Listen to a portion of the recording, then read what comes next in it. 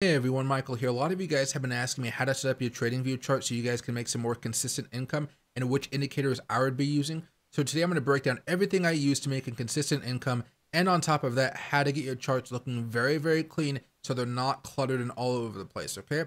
First things first, I will be zooming in my chart today. This is at 100%. I'm going to be moving this to 175 just so you guys can read everything I'm doing, okay? Afterwards, what we're going to be doing is actually opening up a new layout, okay? New layout, I want you guys to start fresh, okay? Afterwards, I want you guys to rename this. Whatever you guys want to rename this, whatever feels the most professional to you. I'm going to be using some Lux Algo indicators on this one, so let me call it Lux Work, okay? Nice and simple. Gonna hit save. I don't use the volume while trading all too much personally, so I'm actually just gonna hide this indicator for now. If you guys have limited amounts of indicators, you guys can just remove this, okay? Next, what we're going to be doing is going over here to indicators, metrics, and strategies, and we're just going to be adding some simple moving averages. So just type in MA, and it's going to be right here under technicals, moving average. Click on this 3 times, okay? 1, 2, 3. And if you guys use it a lot, you guys can always put a star right there. Afterwards, you're going to go to the first one, change the length to be 20. You guys are going to go to style, change the color to be green, and I want you guys to make this as thick as possible, okay? Hit OK. For the next one, you guys are going to go over here and make it into a lighter blue, as thick as possible, and make the input for the length be 50. Hit OK. Again, we're going to go to the last one. You're going to do chart, length. I want you guys to do 200, and I want you guys to go to style and make it yellow, and again, be as thick as possible. Now you guys have a 20 moving average, a 50 moving average, and a 200 moving average, okay? Now, next, we're going to be using some premium indicators that I like to use from Lux Algo. You guys can use your own indicators, but this is how you guys, I would recommend setting them up, okay?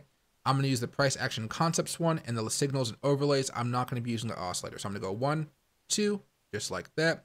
And then from here, I have a few options. I'm using the Bitcoin 1-minute chart, but guys, these indicators work on crypto, stocks, and forex. Whether you guys are trading like forex pairs, whatever, it works on everything really, which is why I like it so much. Now, you're going to go over here to Lux Algo Price Action Concepts. From here, go over to Settings, and then you guys are going to go over here to Inputs. If it starts off at Style, don't change anything on here. It's basically because the last thing I was on was the style in the moving averages. Go over here to Inputs, and I want you guys to go to Internal, None, Swing, None, Structural MTF Scanner. I want you guys to leave that on. Equal highs and lows, turn that off. Internal order blocks, I want you guys to turn both of these off. For swing, you guys could possibly turn this on. For now, I'll turn swing on, but I'll make this go to 2. That way, I'm only going to be seeing 2 order blocks here. I'm going to continue to move down. The time frame is going to remain the chart. I'm going to turn on trend lines and patterns. That way, I can automatically have my trend lines and patterns set up on my charts, which is pretty nice. I'm going to keep liquidity grabs turned off. Fair value, I'm going to have turned off. Everything else turned off except for show consolidation. I'm going to turn that off as well. But I want you guys to click on the daily and the weekly. These are just going to show you the daily and weekly highs, because a lot of times those can be used as levels of resistance and support, okay? Now, as far as the labeling here and the general styling, I want you guys to set, really you guys don't have to change much besides the dashboard up here on the right-hand side. I'd make that dashboard large personally. The reason I say that is because, again, I'm zoomed in at 175%. If I go back down to 100%, it doesn't really look that big, does it? But for now, since it does look really big, I'm actually just going to keep this right over here. Let's just call it around maybe small, or yeah, let's do small for me personally, because I can still see it here. You guys might have some trouble, but I can still see it. And you can see how the patterns are already being automated for me. I like that a lot, okay? Next, we're going to be going over here, and you guys can just one more time verify everything that I've done. Everything is done. These are alerts that you guys can set up. I don't need alerts. When I'm trading, I'm trading. When I'm not trading, I'm not trading, okay? Next is Lux Algo Premium. We're going to go over here to the settings. And you guys can have presets on this one, but I'm not going to have any presets. I'm going to have signal mode, confirmation, and exits, because I want to have confirmation on my trades, and I want to have potential exit points. Signal sensitivity, keep it at 12. Autopilot signals, excuse me. Click that as check mark. For color candles, I want that to be confirmation simple. And then afterwards, I'm going to add reversal zones, and I want the dashboard there. Nothing else for me personally based on my trading strategy. Afterwards, I want to have target price and stop losses automatically on my chart. So I'm going to go over here and set this to on. I like to have larger swings for the market personally. I don't want to just be in the market for like 5-10 minutes. I want to be there for maybe 15 to a half an hour if I'm scalping, and then possibly like, 4 to 8 hours if I'm day trading, and then if I'm swing trading, about a couple weeks, okay? So I like to be in these trades for an extended period of time if possible. So I'm going to do this, and I'm going to set this to 6 or 7. If you guys like to do smaller trades, you guys might be looking at something more like the 3 or the 4, and you'll see how the stop loss and the target price right here shrink down a lot more. Personally, for me, I like those larger moves. Those larger moves make me a lot more money. So I'm going to be keeping this around that 6 or 7 level, and I can change them as much as I want to. Next here, I'm going to go to autopilot frequency, and I'm going to turn this to the long term here. And then for the dashboard size, which is way down here, I'm going to make this small, but you guys may actually end up making this large by the time you guys are using this on your own monitors, okay? Everything else is alerts. I'm not going to mess with it. I'm going to hit OK. And then I have a basic setup here so I can see what's happening on this particular chart, which is a Bitcoin 1-minute chart.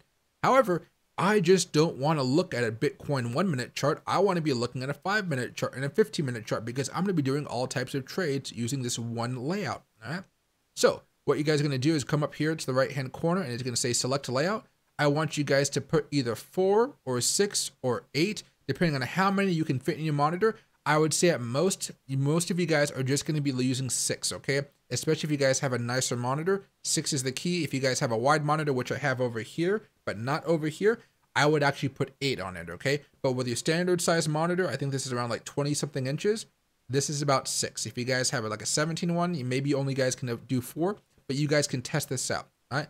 But to start everything off, I want you guys to do 6 right here. And just like that, it's going to copy everything really, really easy. So now I have a bunch of Bitcoin 1-minute charts here, except for you can see everything is a little bit cluttered, and I'll explain how to fix that in a second. Next, what I want you guys to do is go through each one of these and change the time frame. So for the first one, that's going to be a Bitcoin 1-minute chart. After that, 5-minute chart. After that, 15-minute chart. Then we're going to skip over here to an hour. I don't necessarily need the 30-minute chart, but for you guys, actually, let's do the 30-minute chart. You never know what it can tell you guys. After that, we're going to be going to, let's say, the hour, and then over here at the last one, we'll do the 4-hour. It's up to you if you guys want to do the 1 hour versus the 2 hour. Experiment and see which one works the best. It's not too hard to experiment. All you got to do is check out the chart and see how accurate the 2 hour was compared to the 4 hour versus the 3 hour versus the 1 hour versus the 30 minutes. Not too complicated, okay? Now, you can see how everything is still a bit cluttered, but that's because I'm zoomed in at about 175%. If I zoom out just a little bit here and go back to 100% and hit auto on all of these so they don't look all spread out and wild, make sure log is turned on for all these as well. You want to make sure everything is the same here. There we go, log auto, things fine. Okay. Now what I have is a 1-minute chart with the trend lines and patterns, a 5-minute chart with the trend lines and patterns, a 15 with the same, 4, 1, and the 30-minute charts. And then if I scroll over here, you guys can see I have my stop losses right here. I can see my stop losses and target prices right here. And again, I got everything I need as far as the stop losses, target prices on the 15. And whenever I feel like I need to check something out a little bit more, I can just go over here and I can hit the right-hand level over here. Maybe I can shrink this down a little bit right there. That little box, and it makes it large. And from there, I can take a deeper look into it, and I have everything set up the way I want it to be set up. So as far as this, maybe I want to be scalping for a little bit. Oops, sorry, I was zoomed in a little bit too much there. Let's say I want to scalp for a little bit. Maybe I only need to use the 5-minute and the 1-minute here. So I can go over here to 2, and you can see how it's the 30 right here. What I can actually do here to fix this is go back over here to 6, and I can move this 30. You can see this is 1, 2, 3, 4. I can actually move this to the point where the 5 is over here. I'm not going to do it right now, but basically you just move the chart forward and backwards. So once you right click on it, you're going to go over here to move chart forward and move it chart backwards.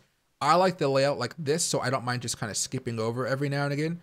But if I go back over here, this first one, let's do a little bit of a replay, so to speak, and we can see how this indicator works if I'm just using this like this at a 100% zoom, so nothing's too crazy, okay? And what I'm going to be looking for basically is my sell signals and basically just some of these order blocks as level of support and these levels of resistance and support as far as these waves, okay?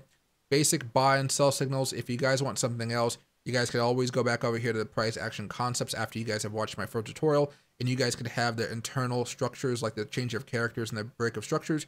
You guys can have those added on for extra signals. For now though, I'm just making this nice and simple, okay? So let's hit play very fast, and we're just looking for a buy signal here that'll take us into the stop loss, okay? So far, there's no buy signal. There's a couple patterns. There's a breakout above the trend line. If you guys want to take that for the scalp right there, that's also pretty easy. Here's the buy signal. We're going to be trying to get back up here if we can. Still not at the stop loss though. Let's speed this up a little bit. And there's this. We hit the target price. We exit right there. Strong move right there. We hit the target price right there. Looking for the buy signal right there. Seeing if it works out. Hit this up. Hit it right there. Take my profits. Still doing pretty well though. No more buy signals unless you're doing that huge signal right there. But again, I'm scalping in this method on a 1 minute chart. If I want to be looking at the 5 minute chart, I can also be doing that as well, okay? Sell signal right here. Let's see if we get back in here. This doesn't always work, so I want you guys to understand that. Worked right there, but it didn't work on this first one, okay? So there's always opportunities. You're still on the sell signal here, so you can always be making more profits. And in case you guys are a little bit more lazy or something like that, you guys can also just go over here and check the 5 minute chart out and see how's the scalping working on that, while using the moving averages to determine the trend shifts such as a death cross or a golden cross, etc. And you guys can be seeing how often you guys want to be doing this. You can see a strong upward move right here going into the resistance zones. So you might not be taking that as much as you want to, but as soon as you break down off this trend line, you can do a quick scalp down to the stop loss. But remember, these stop losses are pretty large. So if you're going to be doing smaller scalping, you guys would actually want to turn the Lux Algo Premium. You do want to turn this 6 over here into something more like a 3 or a 2. That way it's working out for more of your strategy, okay? Hope you guys enjoyed this tutorial. Make sure to test it out. You guys do not have to use these indicators. There's plenty of other ones out there. But if you guys want to put them up on all 6 charts, make sure you guys have a proper setup and that it's not too cluttered. Thanks, everybody.